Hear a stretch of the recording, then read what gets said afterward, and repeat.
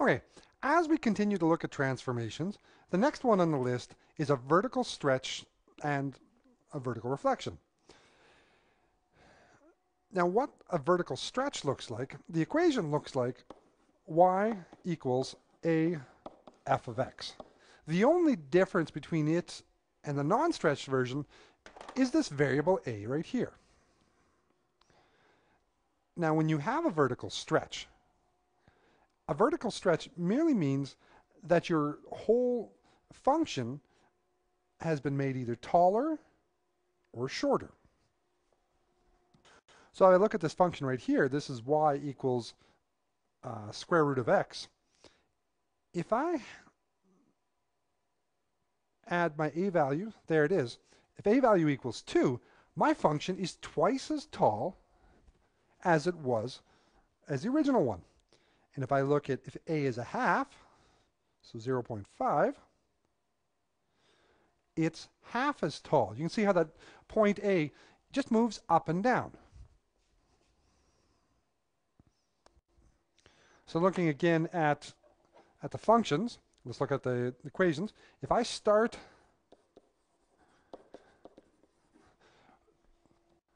the square root of y equals the square root of x, I can stretch it vertically by putting a 2 in front. So what that means is it is stretched vertically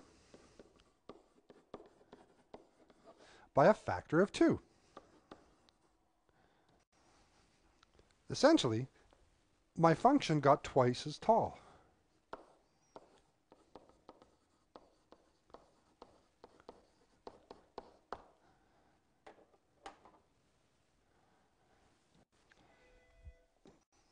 If I look at something like y equals 1/2 of x, square root of x, this has been compressed vertically by a factor of a half. To put it in words, it means that my function is going to be half as tall.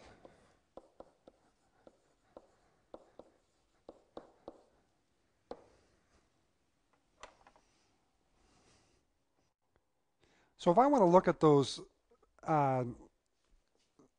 stretches from its points, here's a set of points. Now there's 4 points. I got the x value and my y value. Remember, these are all y values. Now, if my original function had a point at 1, 2, 2, 0, 3, 2, 4, 4, what happens when I apply these transformations? Well, if I apply a transformation where a equals 3, this first one right here, 3f of x, what that means is my function gets 3 times as tall. Now, my x value doesn't change, but my y value does. So where that was 1, 2, now it's 1, 2 times, negative 2 times 3 gives me negative 6. My y, so my x value hasn't changed. 2 times, now 3 times 0 is still going to be 0. That one doesn't change at all, but this one does. 2 times 3 is 6, so I got 3, 6. And on this one, x value doesn't change, but y value times by 3 ends up being 12. That's what it means to be 3 times as tall. All my y values got times by 3. Now the same thing happens if I look at this one. If I look at this compression, my factor is 1/2. All that really means is I take all of my y values and I times them by a half.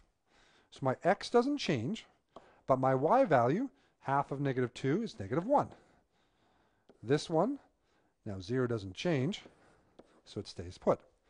Half of 2 is going to be 1. Oh, sorry, that should be 3 and 1. And this one, the x stays the same, but half of 4 is 2. That's how the change looks if you look at it from the point of view of points. Is it affects my y value?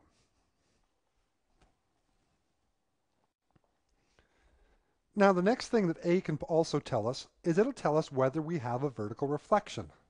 So if a is less than 0, then we're going to get a reflection about the y-axis. So if I have something like y equals negative f of x, that means our function has just been flipped down below the x-axis. Or I can combine it with an a value, minus 2 f of x, in this case a equals minus 2. So what it means is it's been reflected on the x-axis as well. It's twice the size because I have a vertical stretch as well. So you can combine a reflection and a stretch. Let's see what that looks like. So here we have, once again, our function of the square root of x. And now if I take my a down to negative 1, you notice where it is for 1? If I take a down to negative 1, let's get it right exactly there, you see how it's been reflected about the x-axis.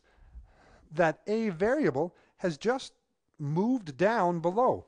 So just as high as it was up at 2 before, well, now it's down at minus 2. And if that a ends up being a minus 2 or anything bigger, and there's what it looks like there. So not only do we have a stretch, a reflection, where it's flipped below, but it's also flipped below and twice the size. You notice, remember before, that point, if I put it on my grid, my point was at 4, 2. Well, now it's flipped below and it's twice as low. So now it's at 4, negative 4.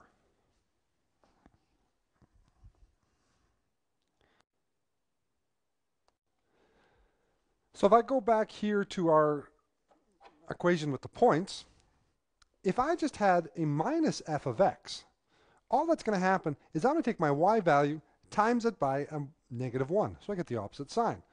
So this one, which before it was 1 and negative 2, 1 and 2. This one, which was 2 and 0, well, 0 times a negative is still going to be 0. 3, 2 now becomes 3, negative 2. And 4, 4 becomes 4, negative 4. If I combine a stretch and a reflection, I end up taking that y value. It had been 1 and minus 2, times it by, and I times that by a negative 2.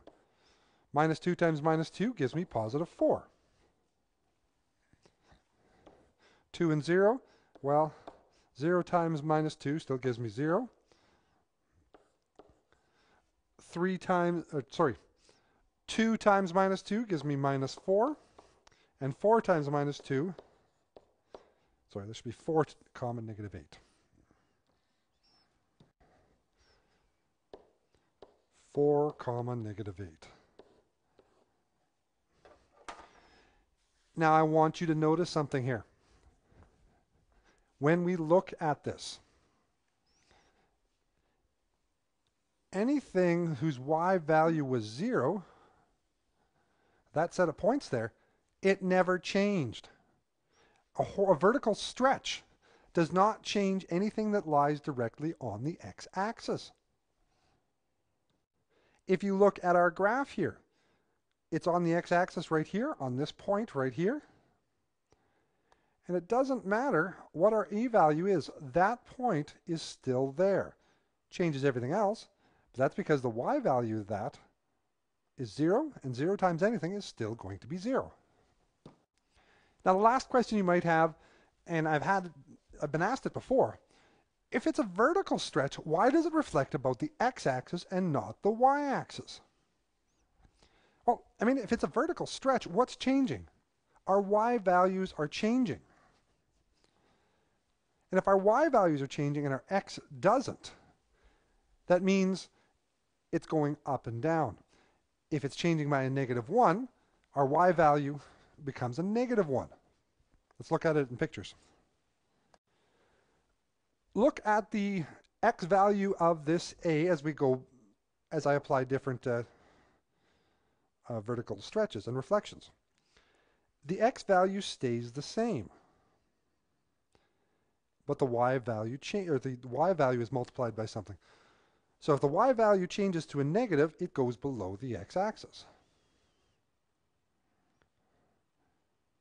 If I was changing the x value, then it would rotate around the y-axis, but we're not changing the x value on a vertical stretch.